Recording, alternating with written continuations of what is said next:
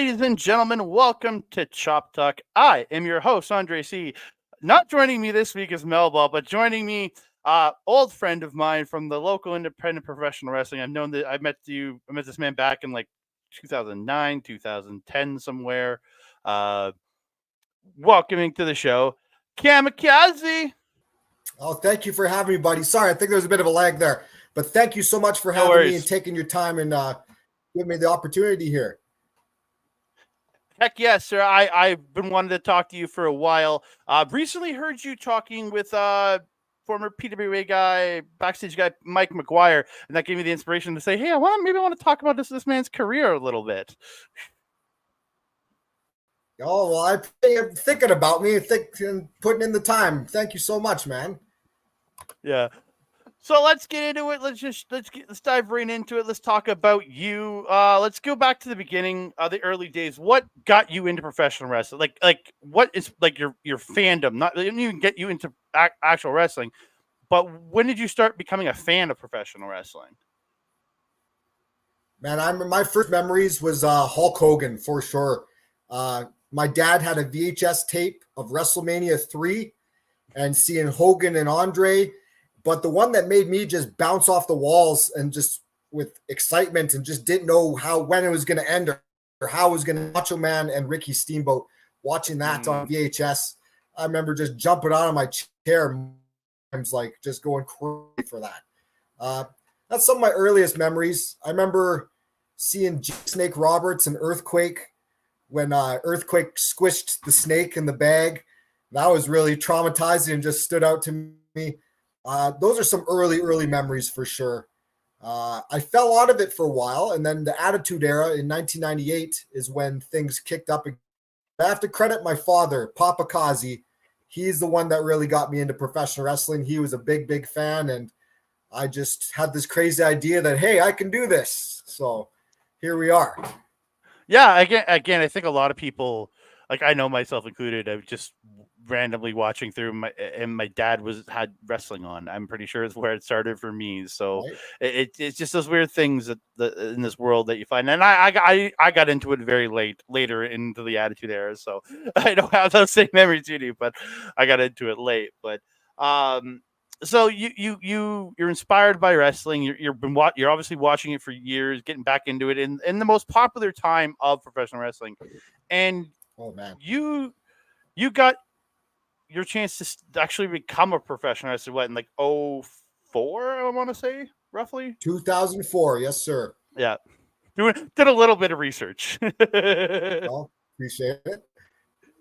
So where did you get started? Because I know back then, I know there are odd schools here and there. Where did you go to just get into professional wrestling? So first of all, I took matters into my own hands. At about 12 years old in 1998, that's when I decided this is what I want to do. One of my best friends, Matt Leismeister, who actually owns a beard oil company called Guillotine Beard Oil in Medicine Hat. If you got the beards, check him out. He wanted to be a pro wrestler. That's what he told me in grade 7 in our homeroom class. And I sat there in my chair and I was like, you know what? I want to do that too, and just kind of followed suit with him. And we took matters in our own hands. We were backyard wrestlers from age 12 to 17 from 1999 to 2004. And wow. We took it seriously, man. We studied tapes. We put things in slow motion, see how to execute and perform these things. And we had training sessions. My dad built a ring out of our trampoline. We called it the Trample Ring. And I had my own promotion when I was from 12 to 17. It was called CMF Wrestling, Pro Wrestling, which I carried on the moniker and the name in my professional career. I remember the first time inquiring about wrestling school when I was about 15, Stampede Wrestling. The Hart brothers had a camp going on, and I contacted Bruce. We met him at a show, actually, when they came to Brooks or Medicine Hat.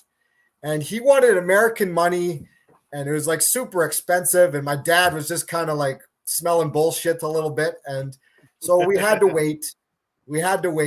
But that was my first time inquiring and trying. I actually sent 2 VHS tapes to the Hart brothers of like a backyard CMF wrestling match and like little 8x10 we sent to.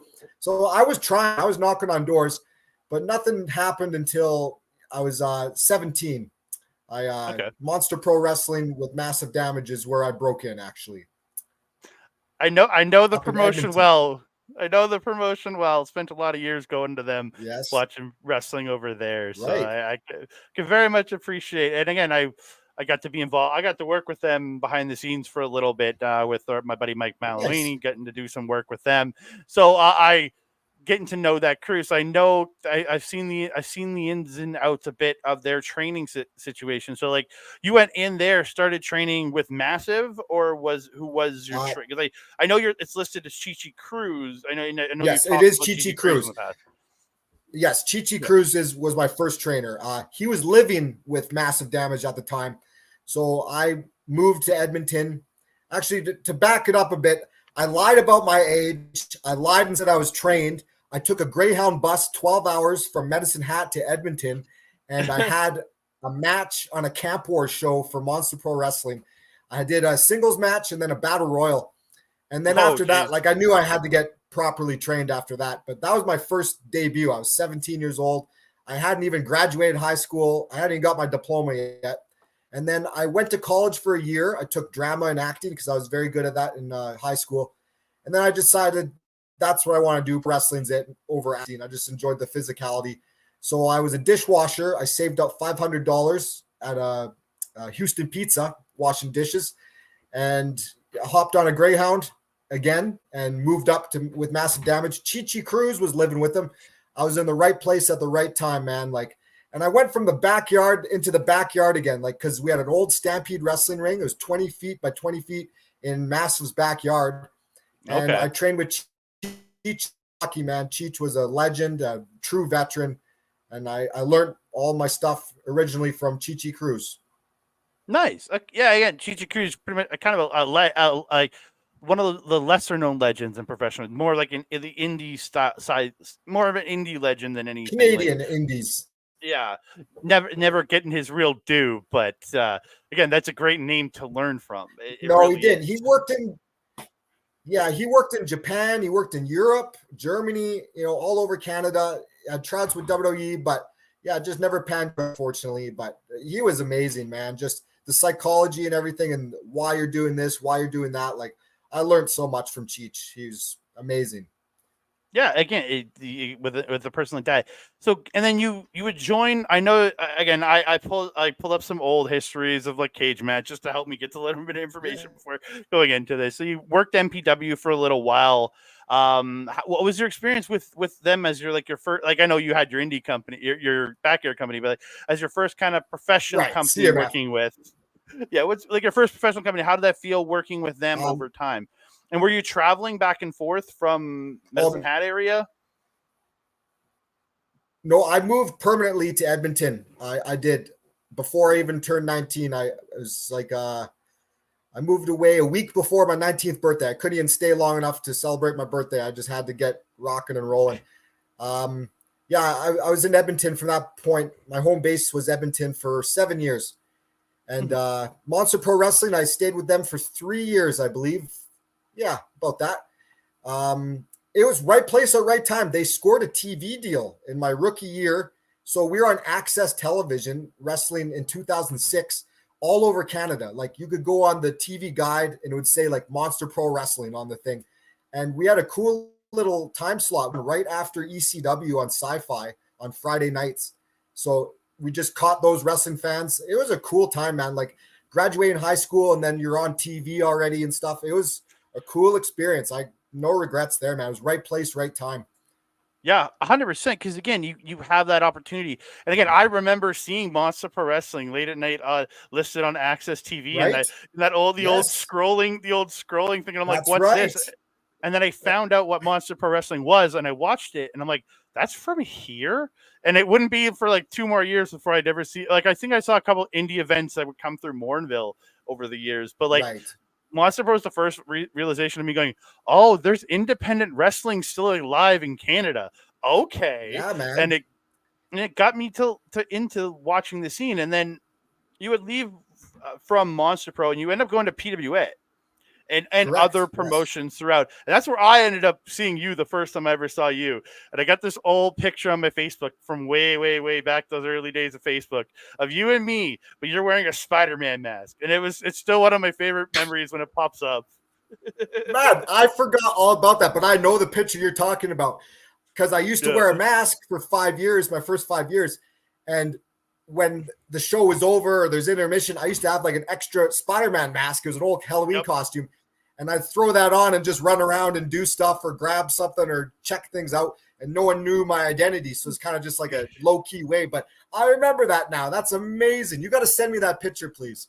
I will. And I think you actually have on a hat that says kamikaze on it. That's the only reason. Well, that's not working at all, my secret identity. That's the only reason I know when I look back at the photo, I'm like, oh, that's the picture with Cam from way back. Dude, that's old school. I forgot all about that. I still have that mask. It still sits in my gear bag. Yeah. Well, you can't, every now and again, you just look at it and go, ooh, yeah. Think about the old days. Yeah, man. Amazing. So like, I remember from those early days, you were working a lot of tag team wrestling with Eclipse. Yes. I don't know if anybody knows what his secret identity is, and that it's been revealed now. But it is our local independent wrestler, the Omen. Right. I didn't say it. You did. I'm still gonna act like I don't know who he is, or he's a mysterious man. That Eclipse. They have a lot of similarities between the Omen and Eclipse. Let's say that. Let's just say that they have a lot of similarities. I've never seen them in the same place at the same time. So true, very true. So, getting into that with him. I have the thumb drive you sold me at a show a little while back with all the videos. I was watching through over the last week, just watching old matches just before we talk, and awesome.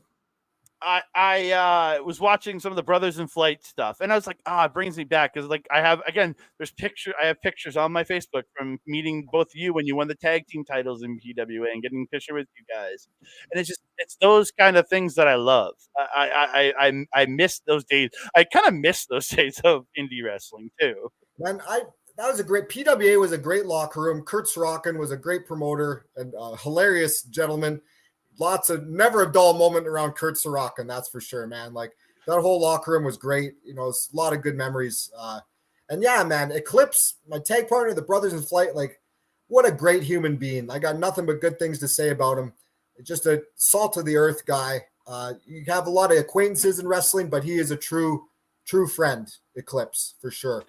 And we tore it up. We gelled and we good chemistry. Good tag team, I think, Oh, I loved you guys as a tag team. I thought you guys worked so well in there. And again, the two mask guys, just you kind of gives you that good feel, right? In there. Yeah, 100%. Yeah. So, and I know this from years ago, looking back at stuff, you actually went and trained a bit with Lance Storm during your time in PWA, right? Yeah, we would dabble in there. A couple sessions in Monster Pro Wrestling, actually. We'd go on a weekend. And Lance was kind enough to take his time after all his, he's training guys all the time, 5 days a week, but he'd still take his time on the weekends, do some sessions with us. But then I actually enlisted in his school in 2012, and I did a full 3-month session from start to finish. And I really credit Lance for just like polishing me up and like just really breaking a lot of bad habits I never knew I had. He really polished me up, man. He's a great, fantastic trainer. I would actually say like, he's almost better to polish guys up. Like, don't get me wrong, it's good to break in with someone like that, but his curriculum was only 3 months long. And sometimes that's not enough time for like brand new guys, to soak all that in 3 months. But if you already had some experience prior to, and you go and train with them like I did, like, holy smokes, like things just clicked. And I can't credit him enough, man. He was so helpful, beneficial. It was one of the best decisions I could have made. He polished me right up. Yeah, I remember again one of the time all those years watching PWA and seeing like just a bunch of. I remember the load of Australian guys that came through that were training. Yeah. They were already train, but they went to work with Lance, and you saw them just get so much better in those 3 months. And again, right. Lance is so many people have come out of his school, and again, I'm happy he gave you that ability, because I always wondered, why did he go back to school? Like, again, I always wondered that. Yeah, well, you know what? The thing with pro wrestling, man, is you can never stop learning. Like, I'm just out there all the time. I've done so many seminars and tryouts, and just, you know, all the seminars I kept my eyes out for, just training with legends and guys that are better than you, have been there, done that, made money. That's what you got to do. If you're just stuck in this bubble in Alberta and thinking you're all that, and you're not trying to better yourself, like, that's the wrong attitude, wrong way to go. Like, you got to get out there, you got to travel, and you got to look for these seminars and these tryouts, and just, you know, expand your horizons. I've done that my whole life, and I'm grateful. I have quite a grocery list of people I've got to train with, some that are actually deceased and gone now. So I learned a lot from a lot of these legends. I'm very grateful, and I'm obligated to on now to the next generation as well. Oh, heck yeah. I could imagine some of the guys in the locker room now with you working. Like, you've been around the world now, like, because you went from PWA. I know I watched you for a few years. I got to work with you a little bit in RCW when I was working the ring crew with them back in the teens years, before I got into ring announcing with them. And I know you worked there. And like, how is it transferring over to RCW from working for PWA for 20 years? And I know you worked some RCW in that time, and Sure, you went, yeah. I'm just looking at more like, these are the companies I witnessed you working over the years, at least. Well, the reason I made the jump, I had PWA for several years, and then I made the jump to RCW and then other local independents, was because, unfortunately, at the time, Kurt Sorokin wouldn't allow you to work other places. Unfortunately, he was kind of just like stuck, committed to PWA, and like, there's just so much more opportunities going on. Like, the big straw that broke the camel's back was when Heart Legacy Wrestling popped into town, and I had an opportunity to work there. And it was basically, I was just given an ultimatum, either PWA or, you know, go on your own and be a true independent wrestler. And I chose to be a true independent wrestler, and I don't regret it. PWA was amazing. I have nothing but good things to say, but I don't think I would have grown as a wrestler if I just stayed there working twice a month for months on end. You know what I mean? Like, I had to get out and about and travel. And when I left, man, I worked with Harry Smith. I worked with Trent Beretta. I worked with Chris Masters. I worked with Jack Evans, Teddy Hart, El Samurai del Sol, you know, just all in one night too. Yeah. After leaving Peter, like, it was a no-brainer. Like, just to help further my career, you know? Yeah, I was going to ask you about Heart Legacy and the eventual the Next Generation Wrestling show that came out of that. Right. How was it working with all of them? Because again, you worked with legends. Like, I'm looking at the match here. You worked the Lucha Libre match. You had Brian Cage, Flip Kendrick, Pistol Pete Wilson, who was Brian local Cage, here. Yeah. You had, again, David Boy Smith Jr. El Generico. I worked him in his last match.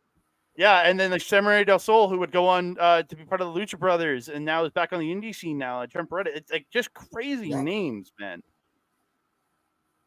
Very thankful, very lucky. Yeah, man. If I would have stuck with PWA, none of that would have happened. So everything happens for a reason. Yeah. And then to answer your question about RCW, go ahead. Oh yeah, no, that's what I was going to lead into. Yeah, go ahead, talk about RCW if you want. Oh no, with RCW, it was just more extra work for the boys and myself, and there was you weren't tied down. You could be a true independent wrestler, a true independent contractor. You work here, you can work there. There's gonna be no flack for doing this and that, and it's just good for everybody. Like, I get the idea Kurt had that, you know, he wanted us exclusive to Edmonton, but at the same time, none of us getting that much once a month. You know, pro wrestlers need reps. We need to be out there on the road, working as much as we can, getting as much experience as we can, working with people better than us. Like, and it's just not going to happen working once or twice a month for one company. I'm sorry to say it, but so that was part of the reason. And, you know, RCW, Steven Styles, you know, he welcomed me with open arms, has treated me very well. So I can't complain. Steve gave me a shot at becoming a ring announcer in this business. I will always have a soft spot in my Nice. heart for that man for letting me join the ring crew, and then letting me become his ring announcer for a couple of years there. It's like, so in that time Nice. working at CW, you traveled a good bit too in there. You got like all Saskatchewan, Manitoba, traveling with CWE, HIW, traveling with these guys, going around doing a lot of stuff with these companies. And Yes, sir. I watched the match man. today from HIW, you versus my least favorite wrestler of all time, Jeff Tyler. It's just I can't. But Astro Boy. I hated on him so much when he ended up joining PWA. I used to hate on him so much. But yeah. But no, like how was that traveling around? Because like you did a lot. Like you traveled all over Western Canada and to other places. I know you traveled since coming back, but how was that? Sure. Just amount of travel and time you put in. Like, what's that life like traveling that much, doing that much professional wrestling? Man, I love it. It's what I'm meant to do. It's what I'm built for. The sacrifices come with it. You miss out on a lot of family stuff. You know, having a girlfriend, it's a hard life, man. But you know, if you just stick to yourself and live the dream, which I was and still am, thankfully. I mean, I love it, man. I love going to different towns and cities. I love meeting all the different people. I love just doing what I love to do on a consistent basis. I think the longest I was on the road for, I think this is back then. I think I beat my record now, but I was on the road for over a month. It was like a month and 2 weeks. I was gone from like January into February. I hadn't come home. I was like in central Western Canada, all over the damn place. You know, I hadn't seen my bed in like a month and a half for sure. So yeah, man, putting in the miles, the money in the miles, man. That's what it's all about. So, and that's how you get good. That's how you get better. You got to be working consistently. So 100. I believe that. Life. I believe that 100%. Because again, you only get better the more people you face. And again, this is no shot at any wrestler any wrestler that watches. But the more you go, the more you evolve. The more different styles, different people you work with, the better you're going to get. It's in any job anywhere. The more places you go and the more things you do, you get better. 100%. Yeah. So yes, 2014 2014 to 2016, you kind of peter off in professional wrestling.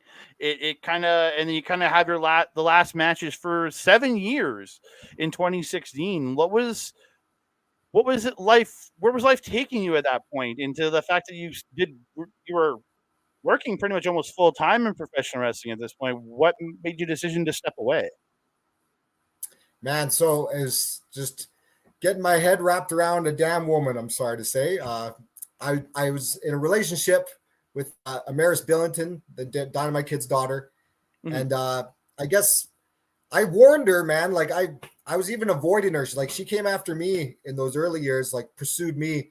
But I just knew I wouldn't be on the road. I'd be on the road a lot. I wouldn't be around. You know, financially, it's a tough life. Like, mm-hmm. But you know, she wanted to go at it. She wanted it. So I ended up falling madly in love with her. And it was good for a while, but then, you know, everything that I warned her about basically started to come to fruition, that I'm not around a lot. Financially, things are tough. Like I can look after myself, but with two people, it gets tough on the independent level. Mm. And yeah, man, things started to fizzle out and she couldn't handle that kind of life. And I don't blame her, but I tried to warn her, but it really screwed my head up. You know, I loved her with all my heart, and it just made me feel guilty for being me, for being a professional wrestler. And for a long time, I felt bad. I felt bad for being a wrestler, just for losing at the time that I thought was the love of my life, another woman. And I gave up on myself in a lot of respects, man. I just screwed my head up for a long time. And I just tried to be normal and to live a civilian life. Tried to get her back, didn't work. And I was lost for a while. But I think it was the analogy. I was like forged in a fire, like I was being sharpened. Those 7 years, I was being prepared for my big return here. And I did a lot of different things. I was in home care for a while. I looked after a gentleman with MS. I was in home care for 3 years. I looked after, his name was Jerry Berg. And that was a blessing. I'm very blessed to have met him and worked with him. And, next to professional wrestling, I think home care is one of the best things, one of my favorite things, honestly. It's just very fulfilling next to professional wrestling. And Yeah. unfortunately, he passed away. And No, after that is when I was like, okay. He passed away. It's like, I'm not getting any younger. I still miss this and love this.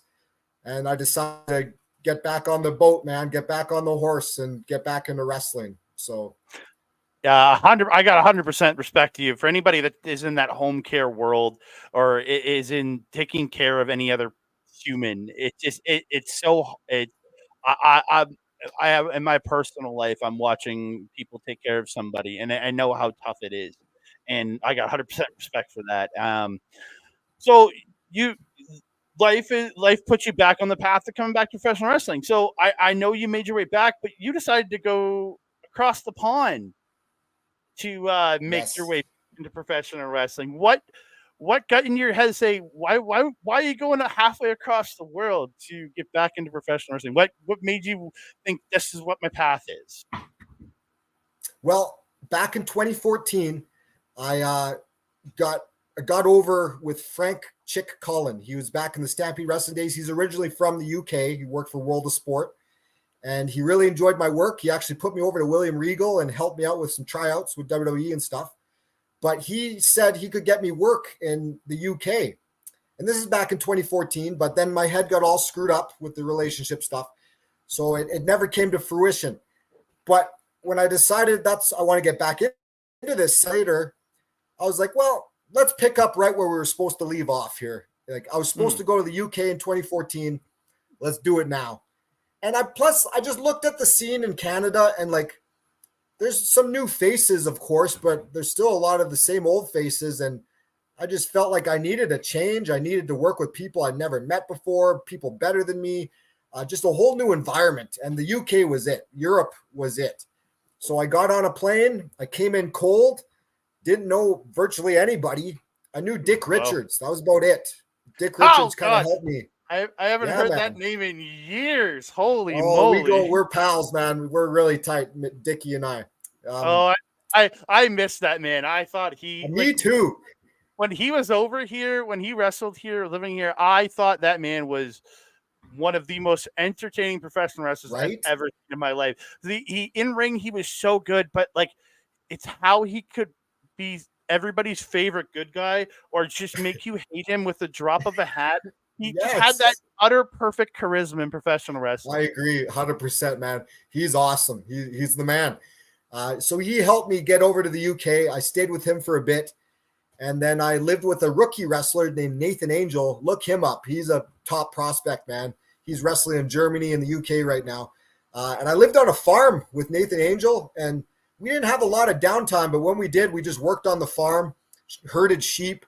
It was an adventure. But, man, I was wrestling 8 to 9 matches a week.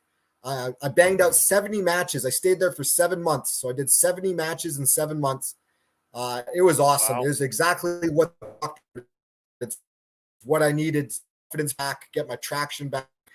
And I came in cold. And by the time I left, like I got myself over and I got over with all the people and the promotions. And I still get messages, when you coming back? When you coming back? And I most definitely will be making a return eventually here. Oh, yeah, 100%. Because, like, especially going over there, doing that in 7 months, running 70 matches. I know this year, I was just off the cage match counter alone, you've already had 85 this year. But do 70 in 7 months, that's a pretty damn, especially going in cold. As cold you're saying, you hadn't wrestled in 7 years at that point. Yeah, that's impressive to get back in and go that hard into it. Like, before we move back to you coming home, how went over there? Like, how did it feel getting back into the ring for the first time in 7 years? Like getting in there, training, feeling those bumps coming again. How'd that feel for you after so long? In respects, it was like riding a bike. It's some things you just forget. And during my time, those 7 years, it's not like I was scared and felt bad to go to shows and be a wrestler, but I was still studying and watching old tapes and DVDs all this time. So that 7 years, I was still learning and I was still soaking things in. And so mentally, I was definitely in tune And when I got there, like it was like riding a bike in a lot of respects. But I remember they don't have a lot of salt in their food. And I had big troubles my first month, cramping up so bad. Like my body was just cramping up doing all the training sessions and stuff like that. And then I was talking to Rick Victor, APOC from PWA. And he's like, yeah, dude, one of the issues might be they don't put salt in their food like they do in North America. So like you might need a little extra electrolytes and salt in your diet so you don't cramp up as bad. And I think he was right. That was a big thing. But I was pretty beat up from going 7 years not doing anything and then just wrestling again. That first month was pretty rough on the body. I remember I got off a plane when I first got there and I went straight to Play Fight London, a wrestling school in London. I literally like flew 8 to 10 hours and I got right on the bus and then went to training like immediately. So like Wow. my body was just cramped up from sitting in a plane for fucking 10 hours. Excuse my language. And Go ahead. yeah, it was hard at first. But like I said, it was like riding a bike and I got back in a groove very, very quickly. Yeah.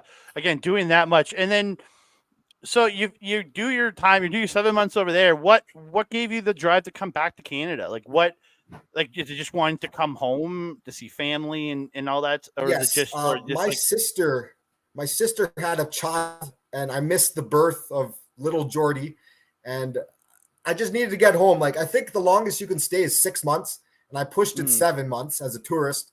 So I had to get back. So it was just one of those logistic things where like I was just going to become like an illegal there. So I had to return home. But I just had goals too. Like I want to put in a solid year here in Canada and go hard and reclaim my spot basically as one of the best here in the country. And I'm in the process of doing that right now, I feel. To correct you with Cage Match, I'm starting to update more matches, but in just a year and 2 months, I've had almost 200 matches already. So Cage Match isn't quite accurate. I'm one of the busiest guys in Canada. Yeah, I was looking at it. I'm in my head, I'm thinking, I just in this year's alone, it was 85. I'm like, I'm pretty sure he's had more than that, just counting all the matches from all the CWE tours and all the other indie shows that you've been doing, and I know you've been doing. I'm like, I'm pretty sure he's above that number. I'm just going again. It's only gets updated by who enters it, right? Like that's all it is. Yeah, for sure. It's just my guy. I'm close to 200. I'm close to 200 in just over a year. Wow, that again, that's insane. Because like, if you think about it, and you come back and you get in with CWE, who I think are doing some of the most one of the most unique companies in professional wrestling, and the fact that they still do tours outside of maybe the camps in Germany, there's very little that feels that's even close to this. Like, as I know they tour around for weeks on end, just doing professional wrestling all across Canada. It's true, man. I've been doing them since I came back. We did the Savio Vega tour. It was 17 days, and we were working like twice a night. I banged out over 30 matches on that tour in 17 days. Wow. Like, it was intense. Yeah, man. But it's living the life, man. Like, that's the one thing this new generation is missing is like these reps. And I highly suggest they try and get on a tour if they can. It's so beneficial. You're not going to get better if you're not working consistently in front of different crowds every night, working people better than you, different opponents. You know, this is how it's done, man. This is professional wrestling 101. You got to be on the road. Yeah, 100%. Because again, it's only going to make you better. And like, I know I saw you appearing back on graphics again for CBE, and I'm like, oh, he's back wrestling again. I hadn't seen you on a graphic in years. And then you started popping up on RCW graphics for Calgary, and I'm like, why isn't he working here? And then finally, earlier this year in February, I got to see you finally come back to Edmonton with CWE, and then you would join into RCW shows here in Edmonton. Right, I got to watch you return here with Chad Daniels. Made me so excited because I remember coming up to you at that show and just being like, "Oh my god, dude, it's been forever!" And it was so nice, brother. It was so nice to finally see you again in professional wrestling, because I think that's the biggest thing for me is seeing you return and all the stuff I've watched you do. And again, it's the same person, but in a completely different way now is how I feel, because you evolved very much as a professional wrestler since all those years ago watching you, because you were very much, you flew around a lot when I watched you back in the Yeah, day. You still do it, but I find you're so much more of the mat wrestling. You've got so much more of the grounded based wrestling. I've watched you evolve in your style.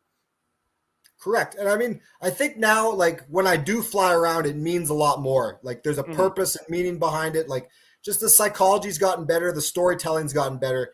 I mean, older and wiser too. But yeah, man, I love mat wrestling. I love technical wrestling. So, and in the UK, man, holy smokes, some of the best technical wrestlers I've had to deal with out there. They are above anything here in North America, truthfully, man. So just working with all of them and just soaking all that in too really helped out a lot. But yeah, man, that's what it is though. When you put in enough time in this, you do evolve. You got to evolve. You know, if I kept working the way I was when I was younger, just flying around, like I wouldn't last. No one does. And that's why you see a lot of shorter careers now too, and guys getting seriously injured with neck stuff and spinal stuff. Like you got to smarten up. You know, you got to, there's a time and place to do that, but it's not every night. It's not every night. Yeah. Again, and I've loved watching the difference in you now, and then just doing all these tours. Like, how's it felt like to be? You're pretty much working full time as a professional wrestler again. Like, how That does is that my feel for job. you? Yes. Like now being on the road. Like, I know you were doing all that stuff in England. Now being on the road again, like doing these long tours. Like, I know you've done multiple tours now with CWE over the years. You've worked RC, and when you don't have a tour, you're working RCW. You're working was it PPW down in Medicine Hat? You're working Yeah, they're really good down there in Lethbridge. you work you work for Wild Rose, I know too, for the Wild Rose Sports Association Correct. company.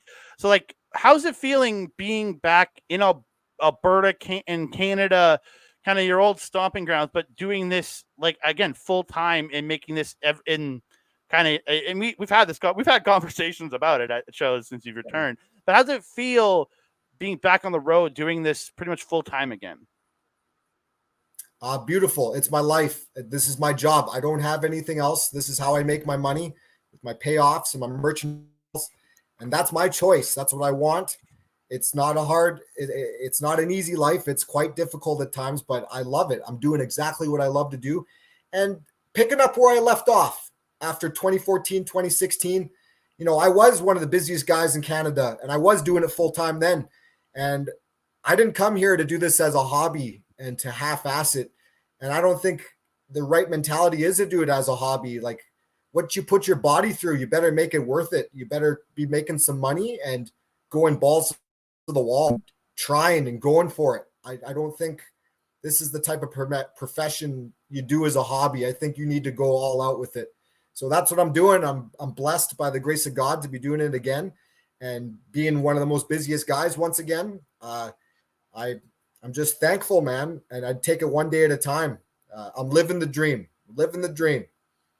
Yeah, again, I can't like when everybody wants to dream. There's so many of us that dream to be in professional wrestling, but I'm so glad like someone like you who loves and is passionate about it is doing it and succeeding at it and making it making a career out of it. I'm really happy to see you doing this. Thank And you, sir. before we get into the end of this and asking about and where you're at now, where you're going, what's coming, I want to ask you: are you still? I'm guessing you're still a fan of professional wrestling. Still, you got to be to still be as passionate as you are. Are you just what are you watching now? Is it just the WWE or is it AEW? What are you watching now? So I don't really watch too much of the current product, to be completely honest with you. I still just study old school stuff, man. Like from anywhere from the early 2000s and below. And, you know, I like watching old stuff from the 30s and 40s you can find on YouTube, the 50s, 80s, 90s stuff, Japan, Europe. Man, World of Sport from like the Mm. 1970s and 80s is some of the best wrestling I've ever seen in my life. Like, they're just so good. But yeah, right now, currently, I was watching some 2002 WWE Raw. Actually, the one where they're in Wow. Edmonton with the Eddie Oh, Guerrero Rob Van Dam ladder match, where Tommy oh, Dreamer drinks Undertaker's spit. I'm watching that right now, actually, and it's amazing. It's so entertaining. It's so good. Um, wow. I sometimes catch SmackDown, because I travel a lot with Cody Mack. We're a tag team, the Gas City Grapplers in Lethbridge. And I'll watch some current SmackDown WWE product at his house. And it's awesome. I'm enjoying the presentation of things. I like the changes they've made to the product. I think it's a lot more realistic. It's not so hokey. I'm enjoying it. And they're packing the arenas. Business is good. Business is good right now. So I don't watch much AEW, to be honest with you. I'm a big Jim Cornette guy, so I'll just say that. Hey, it's not every wrestling is for every. For me, majority of what I watch now is Japanese professional wrestling and the indie scene. Nice. That is like we again on this channel here. We cover New Japan, we cover Stardom, and we cover the new promotion Marigold, which was birthed from people that left Stardom. So again, that's what I watch majority. I still watch a little bit of AEW, I watch a little bit of WWE, but it's not as hardcore as that anymore. So I understand it. It's again. Not everything is for everybody, but we all have our love and what inspires us as wrestling fans. 100%. I think right now there's a good boom at the moment. I'm lucky to be in the right place at the right time. Like WWE's business is doing excellent. They're making money hand over fist, and it's trickling down into everything else. You can see it with the attendances and the houses that we do. Like we'll run CWE on a Tuesday, Wednesday night, and it's a great house for a Tuesday night. Like wrestling is kind of hot again, which is refreshing to see. Yeah, I've been to the CWE shows when you guys have come into town, and you're filling the place up. The crowds are loving it. Just watching you in there, I loved you and Andy Anderson the last time you guys were in Edmonton for CWE. You two had just it. I think he is probably the best heel wrestler to ever exist, at least on the independent wrestling scene, because he has such a great ability to just make everybody hate him. And I think you are such a good guy in professional wrestling. You have that utter ability to get the crowd to just feel for you and get behind you. And I think it made just a great pairing between the two of you in that match. Well, here, let me tell you a little. It's kind of a no-brainer, but some promoters can't wrap their brain around it. But you get a good hell of a baby face, you get one good hell of a heel, and you get magic. That's what you get. That combination together, it's magic. And that's what I strive for. Like, I want those dastardly bad guys that are getting heat. Like, I want that, man, because you put that together and me together, and it turns into magic, man. An emotional roller coaster. For sure, because again, it's just so much when you have those characters. It's the same thing. But you look at like a Danny Duggan, you put him against a guy like you. He's so good at getting people to hate him. AJ Sanchez, same thing. I'm kind of looking at the stuff from the last tour. I could just imagine being in any of those places and just loving those, because so many guys that are just such good heels, and you're such a good baby face. It just makes it work so well. Yes, sir. That's the combination, man. It's magic. It's simple mathematics in pro wrestling, it works every time.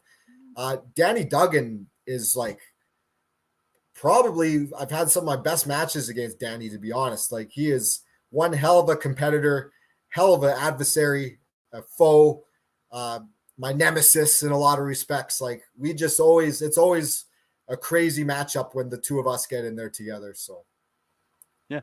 So this is going to be dropping tomorrow. As we record this, it's Monday. We're going to be dropping this tomorrow on Tuesday. Where are you going to be over the next little bit? You got any CWE stuff coming? Any more CWE tours coming?